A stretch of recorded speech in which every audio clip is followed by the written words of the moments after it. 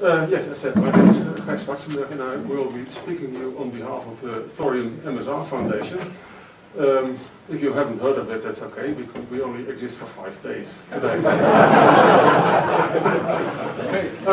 But first I would like to thank the organizers for having us here. It's a great honor to be here today with you in Copenhagen.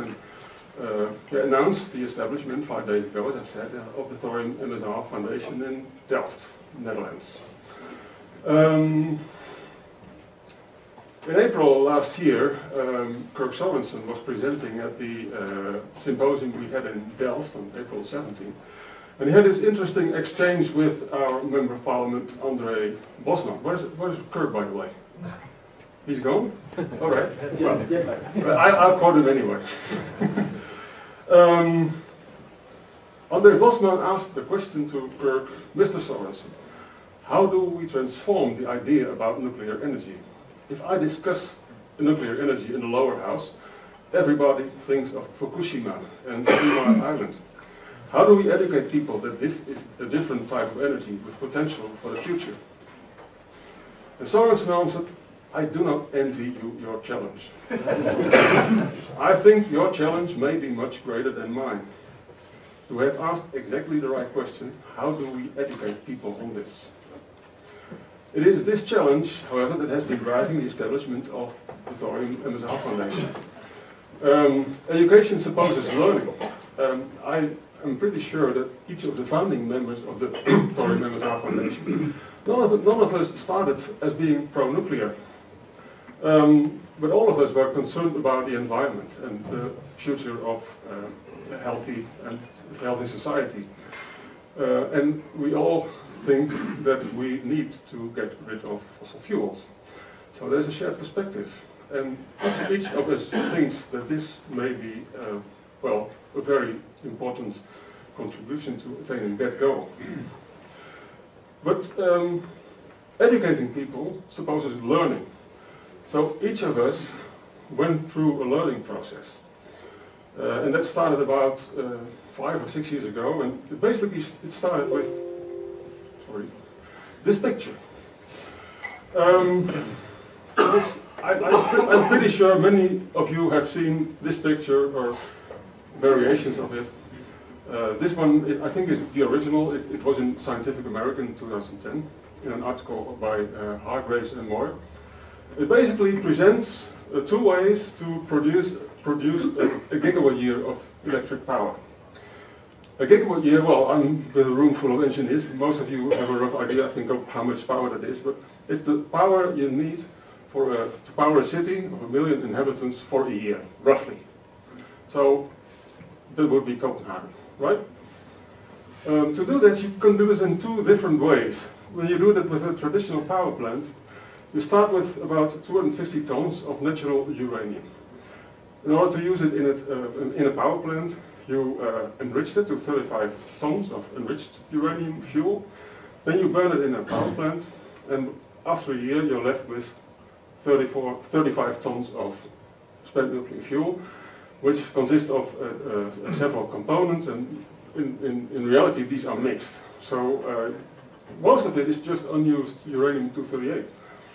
And a small part of it is unused 235. An important part, which I will speak later of again, is the 1 ton, 1,000 kilograms of fission products and also a smaller part of plutonium. So that's the traditional way to produce nuclear power. And now there came this new vision that was presented by Mr. Sorensen, how he entered the room, and by many others who are have been also engaging on this scheme. And his vision was to start with 1 ton of thorium, use that in a liquid fluoride power plant. Out of it comes just this 1 ton of fission products. And this ton of fission products, after 10 years, 83% is stable. You could even sell it if you separate it. And 17% is, you need storage for about 300 years, and that's basically it. You're left with very small fragments of amounts of plutonium, but it's really not in the practice, not a big problem. So that was the vision that was presented.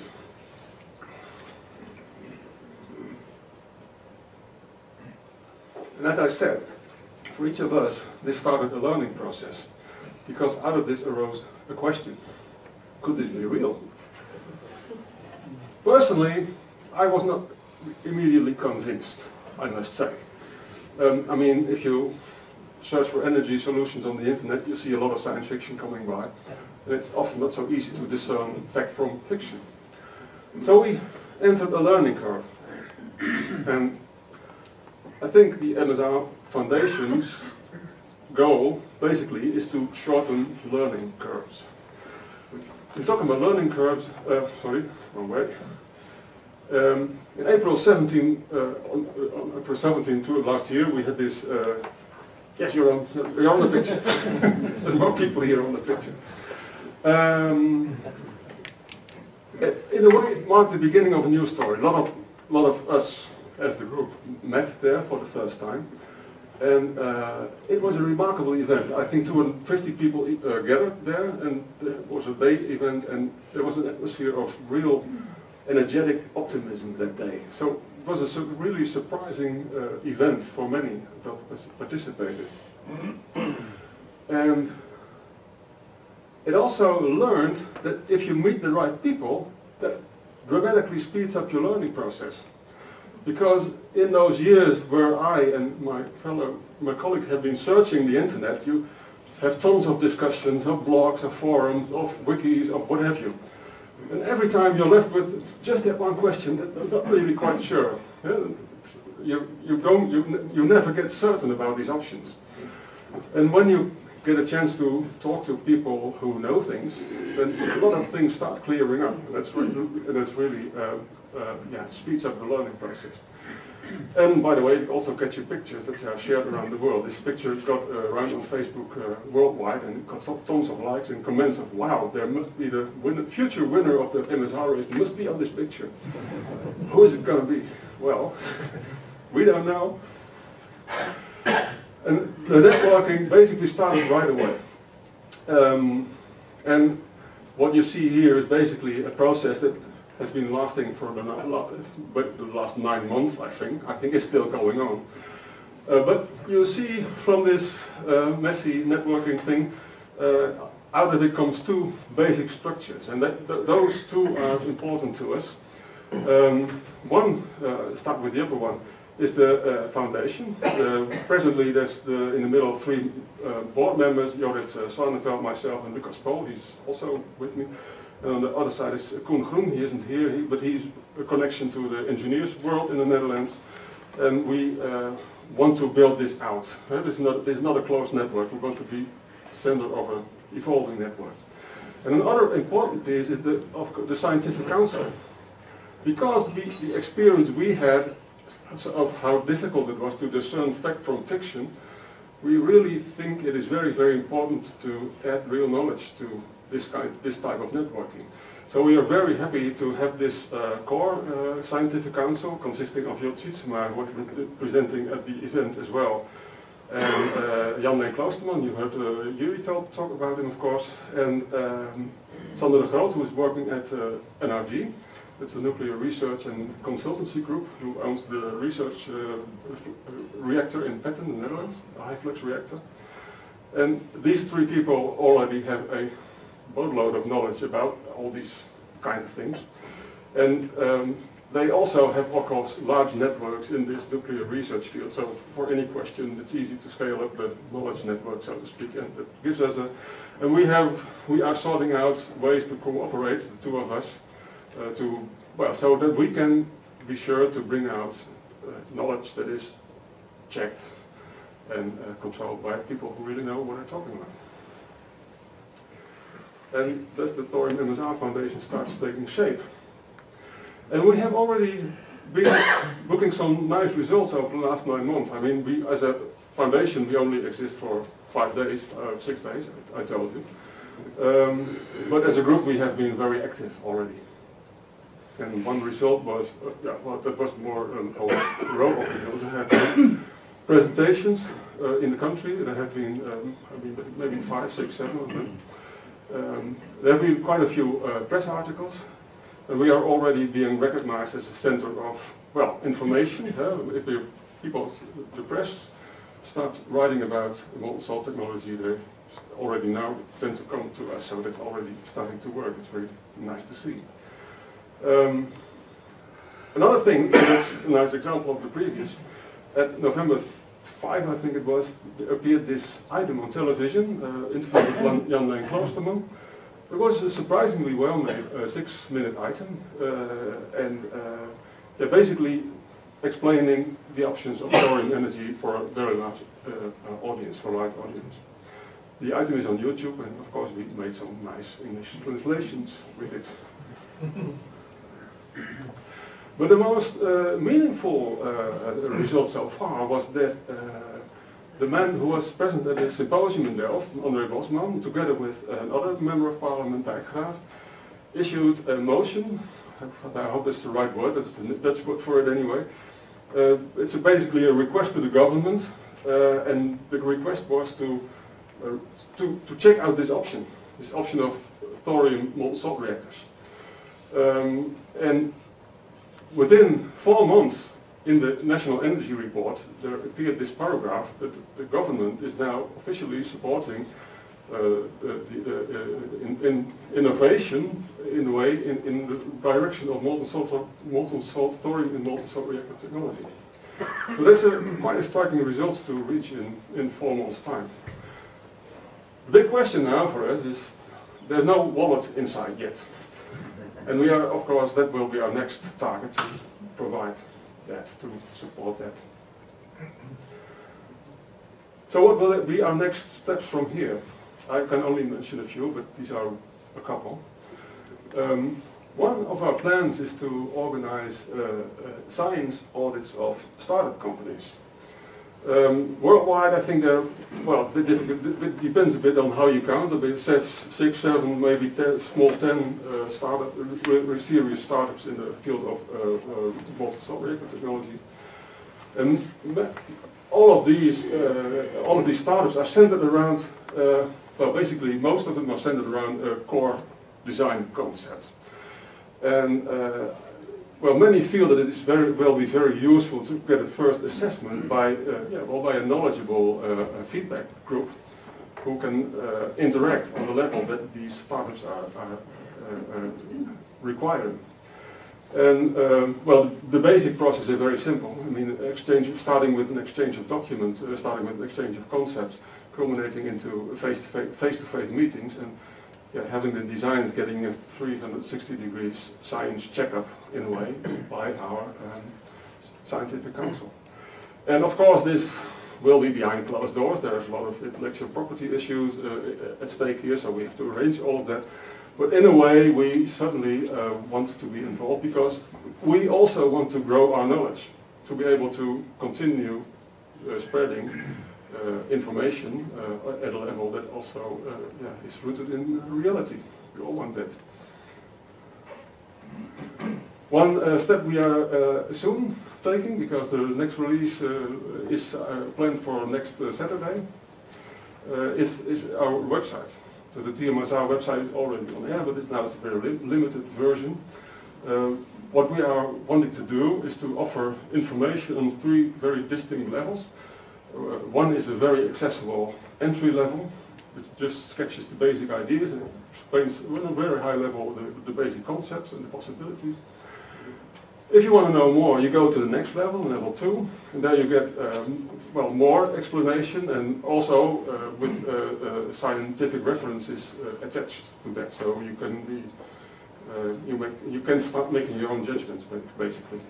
There's a 3rd level that, well, that goes all the way of detailed information and further explanations as necessary, wiki-like structure. We only have the basics of that, but that is the basic idea, and we will be working on that quite a bit the coming time.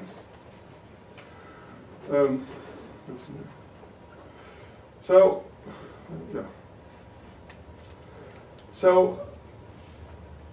the title of this talk has been The Nuclear Narrative.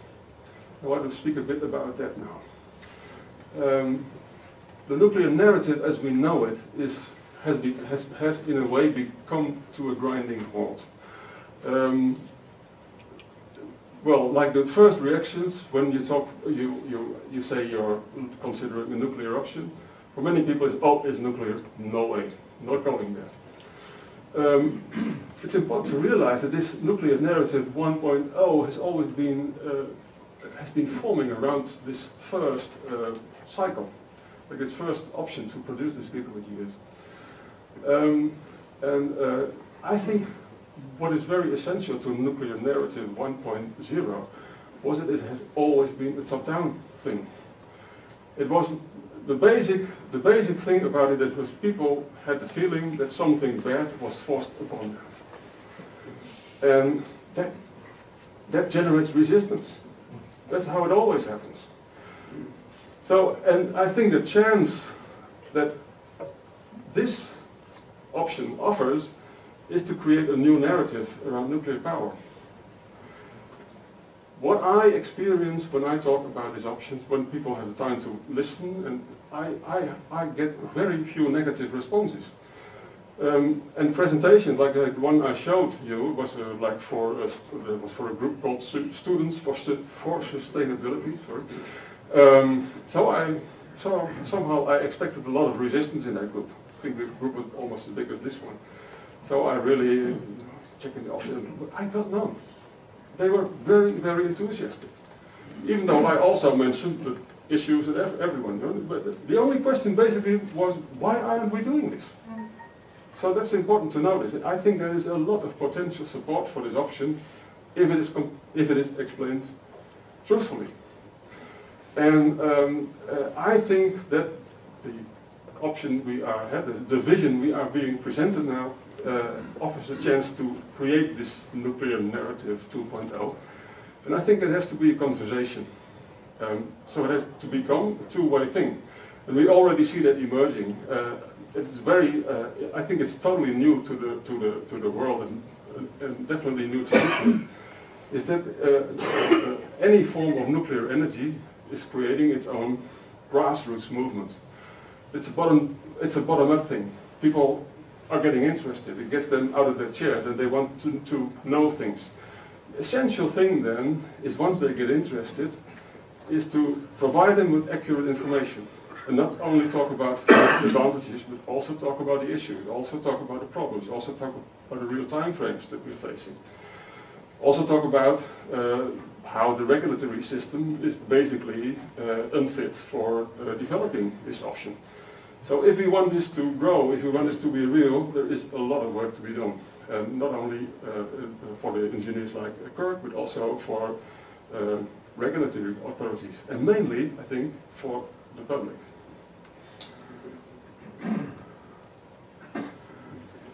I think it's very important for anyone supporting this option is to realize that politicians, you cannot expect politicians to be the first mover in this. Politicians have their tongues frozen when it comes to nuclear. I have met those that are in favor of nuclear but say I cannot speak about this in public because I get opposition, I lose my voters. So if we think this is a good option, if you think this is a good option, it's important that you engage yourself and to have it move forward. I can keep pressing the wrong button. And that's basically my message.